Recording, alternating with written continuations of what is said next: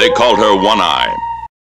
Hello everybody, welcome to my little review slash comparison of the movie Thriller. I own both editions. I own the yellow edition, which is the Vengeance edition, and I own the limited edition, which I also call the red edition. Basically, this is a X-rated version. This is just the it's not necessarily rated, but it is cut. Basically, this film is about this girl who she misses her bus and everything. This guy picks her up, he trusts her, he ends up going back to her place, and well, he ends up knocking her out, and he ends up getting her addicted to heroin. And from there, he basically uses her. She tries to fight back at one point, and he takes like a scalpel and stabs her in the eye with it.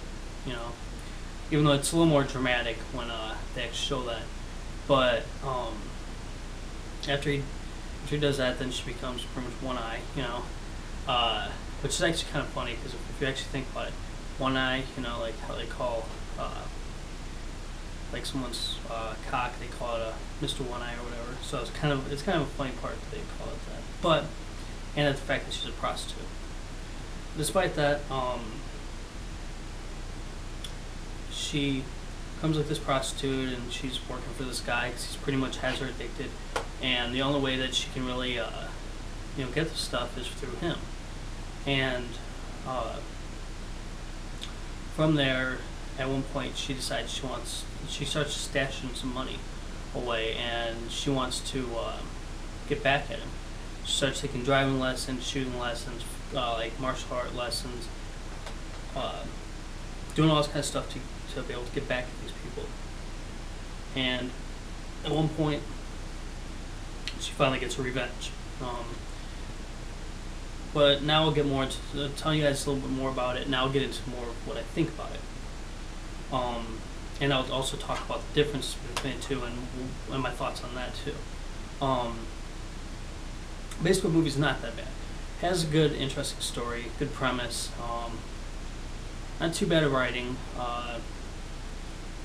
and it's pretty well played out. But at times it is a little bit slower.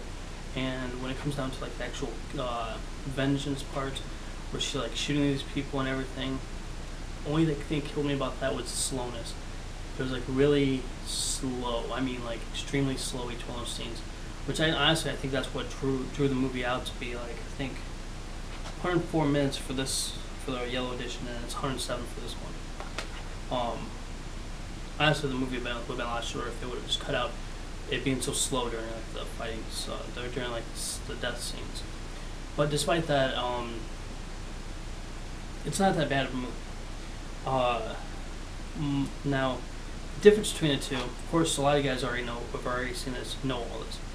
In the Vengeance edition, it has the like you see like the scene where he's like gonna put it like the scalpel into her eye, but you don't see it all the way. Like and like the limited edition one, which is like played unrated cut of the film, you see it go all the way in, and supposedly they used a real, it's a cadaver's like face. Well, of course it shows like some of their face, but they used a real eyeball for that part.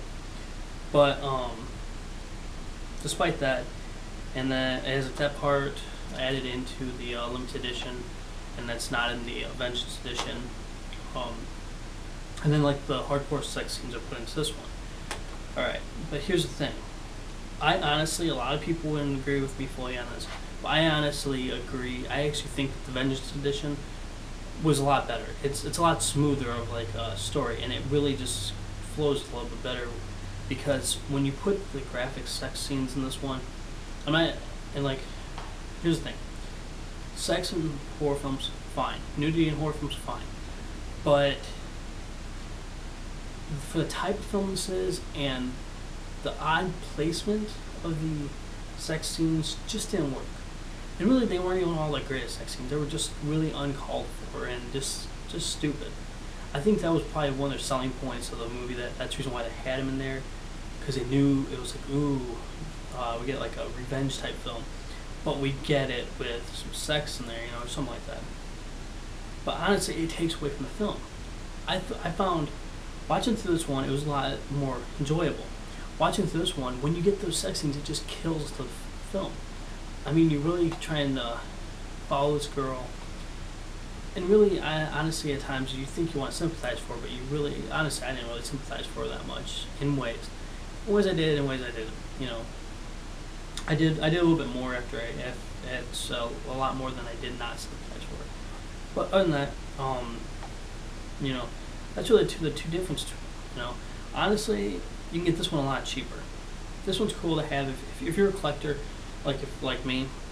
You may want to pick this one up also. But honestly, this color film is way better. Honestly, I don't want to have to take and watch this and fast forward through sex scenes and everything. Just to keep the story flowing well. But overall, it's not that bad of a film. It's pretty good actually. I started to watch it before because I had a copy on my computer and everything. I started watching it and I wasn't really into it. And I finally just decided, well, fuck it, I'm just going to buy it. I got this one for like $3 off of eBay. So I got it, watched it, really enjoyed it. So I decided, well, you know what, if I have this one, I might as well buy this edition of this. And I got this for like $13, which is a pretty damn good deal. But overall, yeah, not bad of a film. Definitely check it out. It does have a pretty good cult status to it. If you like just vengeance films, I say more like the Kill Bill type ones because that's what influenced Quentin Tarantino. This film influenced some of the stuff on Kill Bill. But honestly, if you really, really want a damn good vengeance film, like a revenge film, stick with Death Wish. Honestly, Death Wish is one of the best ones ever made. I would stick more with that. But it's well worth checking out. But if you're a big time collector, just get both. Might as well. Especially if you want it just for the collection. All right, you guys. That's my little review / comparison of these two DVDs, and I hope you guys enjoyed it. And come back for more. I'll have plenty more vids coming up, guys. All right, bye.